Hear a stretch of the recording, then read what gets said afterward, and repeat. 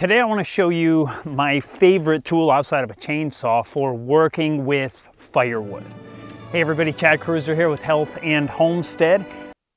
For months my wife and I spent camping out on the property here. We had no running water, we had no house, we didn't have a bathroom, we didn't have anything other than chainsaws, a tent, and these kind of things. And then later we ended up stacking some of it with an excavator in this pile. Actually, we have two massive piles, and they're just kind of dangerous. They're not a good situation, but at the time I didn't really think it through very well. And so now I'm going back and I have to kind of get this wood separated so that I can be cutting it and splitting it. And doing it by hand is nearly impossible. I would actually say impossible. Some of the logs I just can't move by hand, but using this thing has made it totally workable.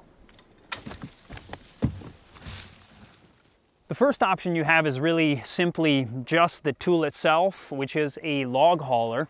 And it's really got a place in a situation where maybe you're someone who's struggled with back problems, you know, bending over and over, lifting up those logs, that downward motion. Now, we all know you should use your legs instead of using your back, but when you're lifting heavy logs or even just log after log after log, it can just happen where people hurt their back. But this is something where you can very simply reach down and it very easily picks up a log. Now, obviously, you got to use some upper body strength, your biceps to lift that log up. Some of the bigger logs, really heavy logs, they're still very heavy. You're going to want to use two hands in that situation. Now, if you do struggle with back problems, I would suggest that you put it, use one hand when you're using it for a while and then switch over to the other hand, and you could do the same thing there, because just working both sides of your body can help you have that balance there. Now, as far as the cant hook goes, this is how it is configured when it is a cant hook. And let me show you how easy it is to take it from the log hauler and turning it into the cant hook. So you take the extension rod, and then it has a cotter pin, also known as a hairpin, or some even call it a clevis pin. And you just remove that, and you put it right through the handle, and then you put your cotter pin back in, and as long as you're able to thread it right up on through, it's quite easy to do, and there you pretty much have it. You're good to go.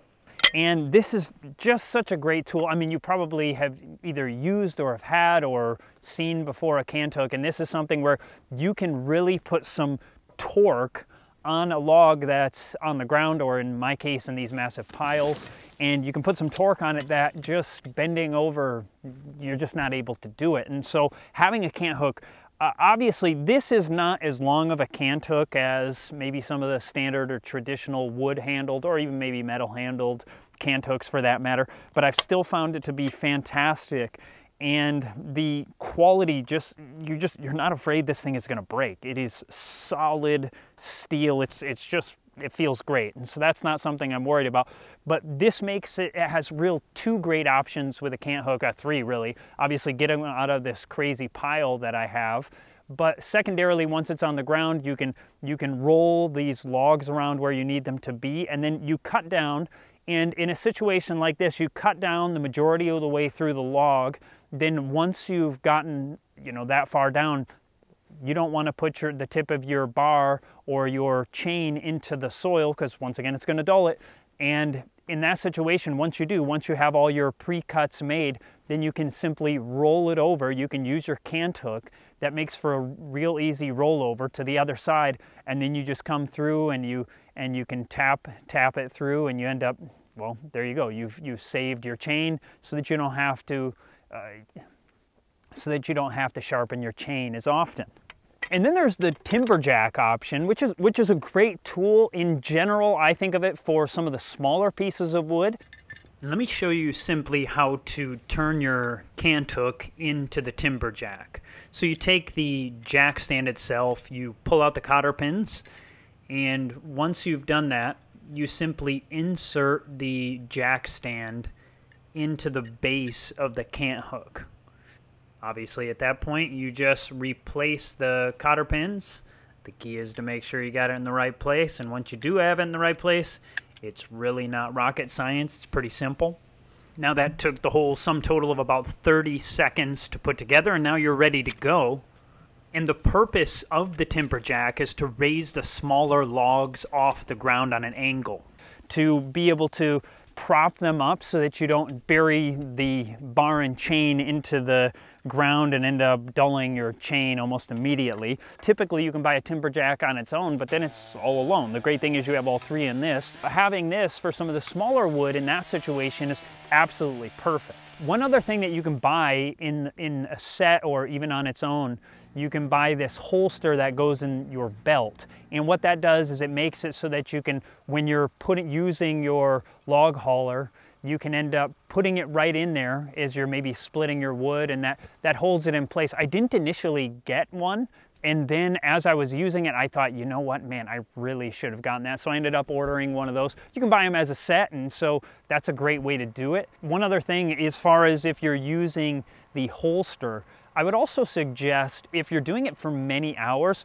for a while have it on one side of your body and then later on switch it to the other side. Once again, doing a repetitive thing like simply looking down like this, you may notice that you're looking down on that side and you feel that. And so switching to the other side will just, once again, work out muscles from both sides of the body. That's just a suggestion that as I was working with it, I thought, okay, that's probably a good idea. And I'll have a link down in the description for them if you want to check it out, an affiliate link there. And I gotta say, overall, once I have this thing, I wouldn't want to live without it. I mean, with the work that I do, we heat primarily with wood. I mean, 100% with wood when I'm home. Since I travel when we're gone, we do use the propane when we're away. But I wouldn't want to be without this thing. And it's something that feels like, you know, if you have kids, like you could pass this thing down to your children. I mean, this just feels like such a solid tool. I love buying things that are made in America, and you hardly ever are able to do that these days. And so when you can find something, you're supporting an American-made product, which, you know, the 3 companies in the whole nation that actually create stuff in the United States, you just want to support one of those 3, right? Once again, I'm exaggerating. There's more than 3, but there aren't many anymore. And so I really appreciate having a tool like this. I ended up using it to, you know, wrench away, clear out some of the debris from the splitter, which you always have. And so there's 3 main options for it. There's the log hauler, there's the timberjack, and then you also have the cant hook. And so to me, this is, you know, it's not cheap, you know, maybe a couple $100. If you buy the whole set with everything, maybe $300. But actually, I think it's under 200 if you just buy this particular set here without the holster. There's also one other option that I don't have, and that's the pickaroon. That's something that, if you buy the whole set, you get all of them together. So I think this is phenomenal. I think it'd make, you know, a great gift. A husband would love having this if he's having to work out there all the time.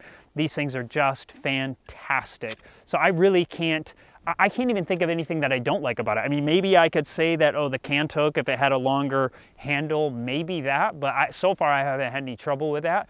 But I mean, sure, okay, you can always try to nitpick things, but honestly, it's as close to a perfect product as I can think of, and maybe with a longer handle, it'd actually be annoying in certain situations. So it's nearly perfect as it is. So like I said, if you have any interest, check in the link below. If you have any questions, statements, or if you've had one, what do you think? What is your experience that you've had with the log ox? I'd love to hear. Well, God bless and have a fantastic day.